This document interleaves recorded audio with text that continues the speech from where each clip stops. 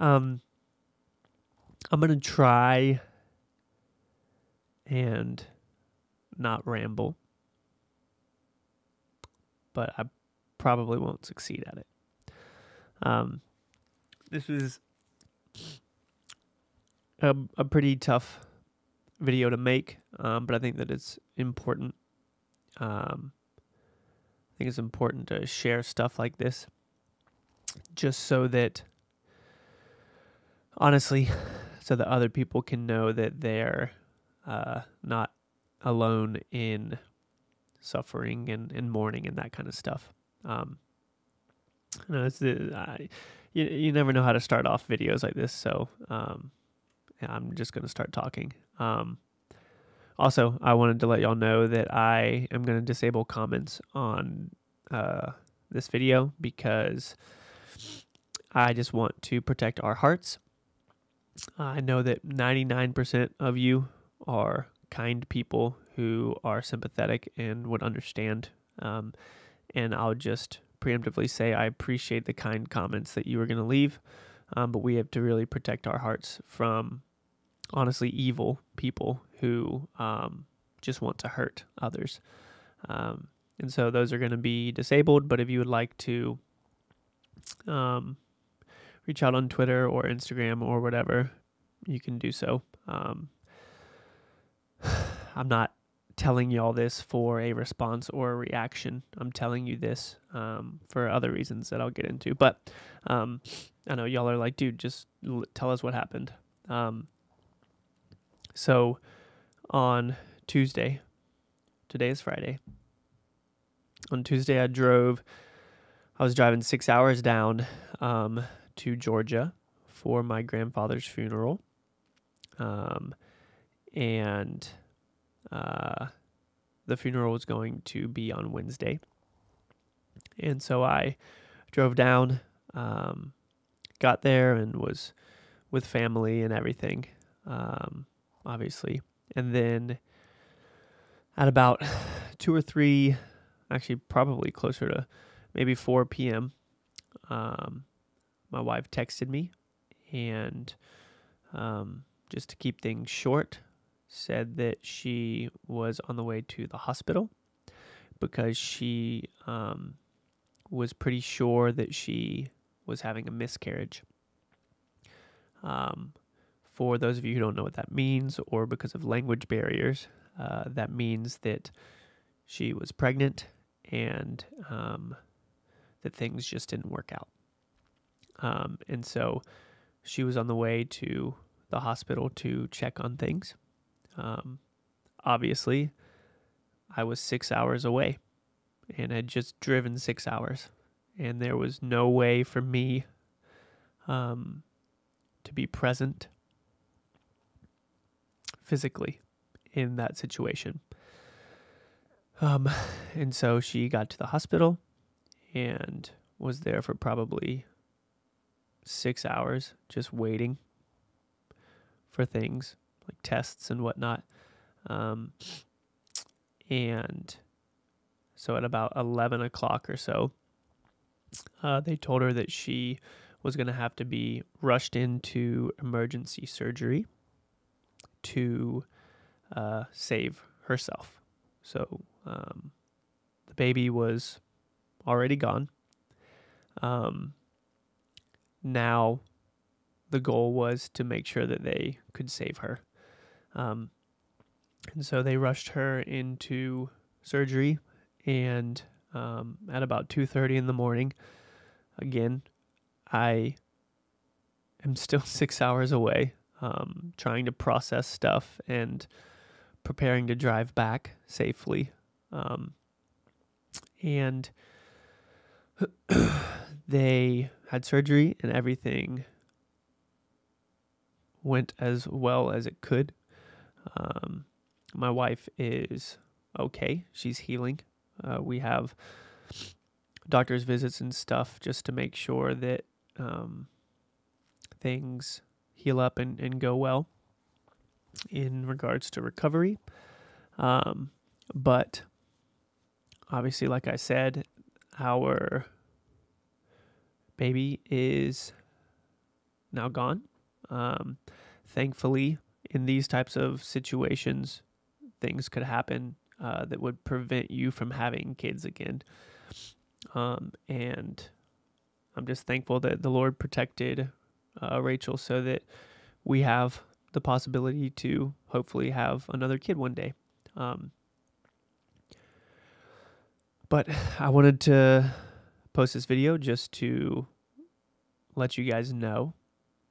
I'm going to be taking some days off, obviously, to help my wife recover. And she's already in the recovery process, so I've already taken some time off, and I'm going to continue to take off a little bit more. But I just wanted to let you guys know that so that you know where I am, but also, man, it just made me, like, obviously losing my grandfather was hard enough. And whenever you lose somebody close to you, it makes you kind of take a step back and reevaluate what's important. And I think that a lot of the world right now has a wrong view on what's important. And so obviously it was hard losing him and going down there to celebrate his life, but also to mourn the loss, and then to feel completely hopeless and helpless in regards to me being there for my wife in the darkest day of her life really puts things into perspective of what is important. And I really want to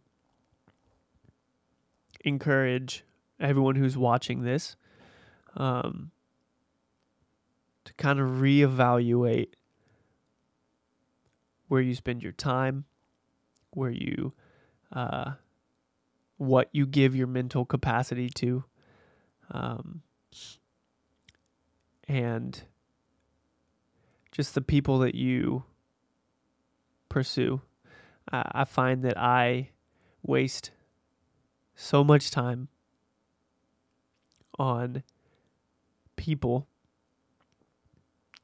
that I don't need to, on screen names on Instagram that I talk to, or those sorts of things. And like, yeah, in my career, it is important to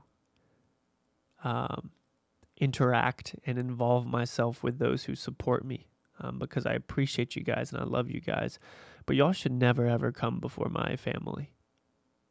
And a lot of times I put work and I put money. Those kind of go hand in hand. I put work and I put money and I put followers and views and all that kind of stuff in front of investing in my wife and my son, Caleb. And this whole situation has just helped me kind of reevaluate stuff. Like I said, you guys are important.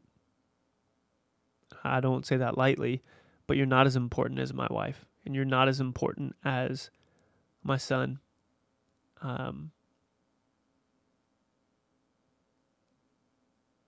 And I don't know, it's kind of a weird thing to try and process.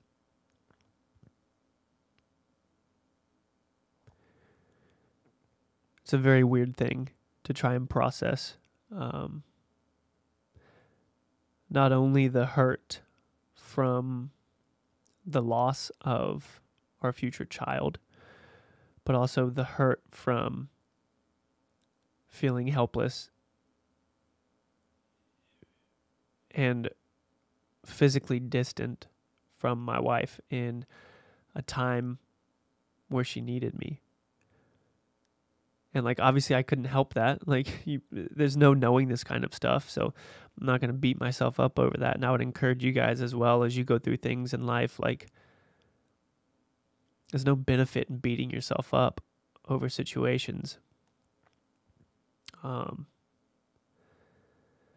But I cannot tell you guys how thankful I am for our church and the people in our lives who showed up when I was gone, and continue to show up. We had somebody come and watch Caleb and stay at the house while Rachel was getting surgery. And friends bring so much food and come and watch Caleb and just help in ways that like family should help when they aren't blood, but they're kingdom family. And like it's so easy to think about how different things would have been if we didn't have our church family. Because honestly, if Rachel hadn't gone to the hospital, then she wouldn't be here. And just to let you guys know, like, she's recovering well as you can. I think that the biggest recovery in situations like this is going to be mental recovery, mourning the loss of a baby that we were excited about, but never got the opportunity to meet. And so, yeah, I don't have much else to say. I just really want to encourage you guys. Like, man, we waste so much time on people that just don't matter. And when I say that, I don't mean that they don't matter as human beings. I mean that someone online in the middle of nowhere, Idaho, telling me that they disagree with me doesn't deserve my time before my family and before people that I'm investing in. And so often we just like let our minds be filled with fake arguments between like people and just so much stuff that doesn't matter. We fill our minds with gossip. We fill our minds with wanting to cancel people and see people fail. We fill our minds with so many things that just don't matter. And we put them before the things and the people in our lives that really do matter.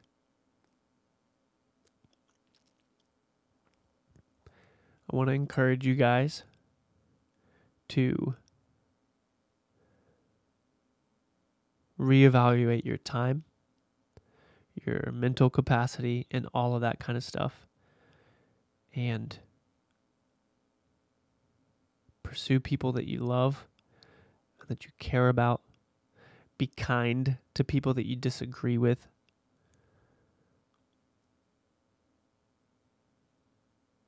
Yeah. That's it. I should be back in a couple of days.